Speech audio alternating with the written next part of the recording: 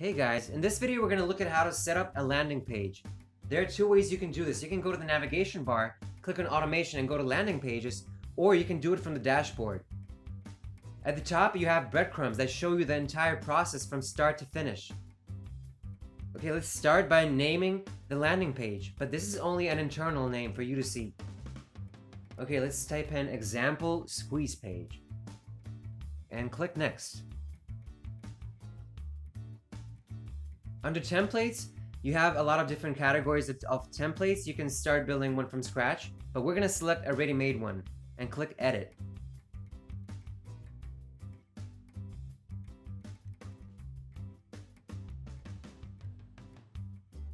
Now we are in the builder and we want to change a few things. Let's select the image element and click the pencil icon. Okay, we can change the image by clicking the media manager in the inspector section, or you can click on the image icon in the toolbar and upload an image from the web or from your PC.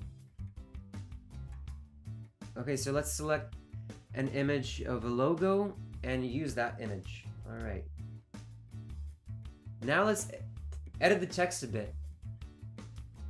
Let's change a word, remove a word, and stylize it a bit. You know, change the color, right? We have a lot of different options like fonts and different style options. We're going to change the color. Okay, and click choose. Alright, next we're going to edit the form field. Okay, we have to make sure that the type is correct. We want it to be an email. Let's change the placeholder text. Enter your email and mark the field as required. We want people to fill it out. Okay, now let's click on the button and change the link. We want to collect the data and send it to a different page. So let's do that.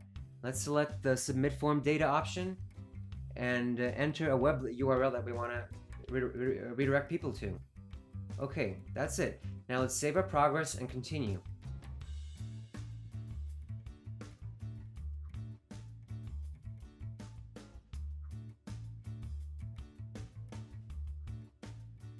In the management step, we have to add an integration or a web app that we want to send our data to, that we collect. Okay, so let's select MailChimp, an action and a list. Make sure that the form fields properties are set up correctly. You can also integrate a missing provider in this step, or add a second integration or even a third if you want to send data to a lot of different web apps.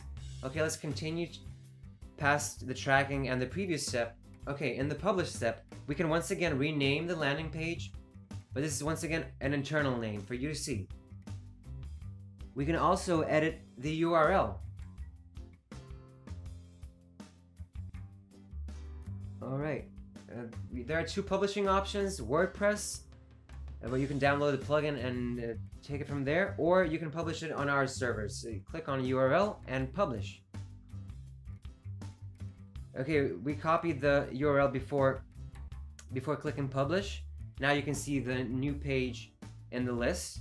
Now let's see what it looks like. So we're gonna insert the URL in the browser and voila,